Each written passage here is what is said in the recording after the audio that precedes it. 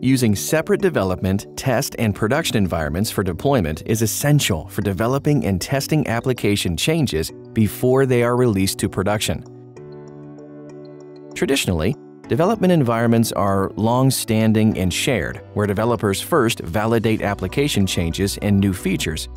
Using a shared environment for parallel feature development can hinder productivity and often results in bugs finding their way into production environments. For a mission-critical workload, avoid those situations by using CI/CD automation and short-lived, fully featured development environments.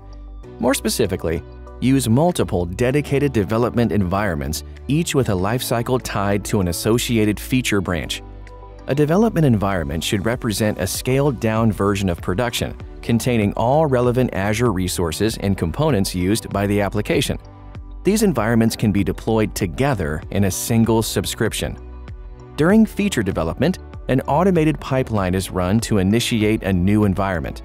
This environment supports iterative feature development or can be immediately destroyed if it is only being used for a quick validation of changes. When the new feature is ready to be merged into the main branch, the development environment can be destroyed. Ephemeral development environments are highly dependent on effective CI/CD automation. Even though there might be added infrastructure costs, it ultimately drives significant agility, improves code quality, speeds up feature development, and detects bugs early in the development process, which in turn can lead to significant cost savings.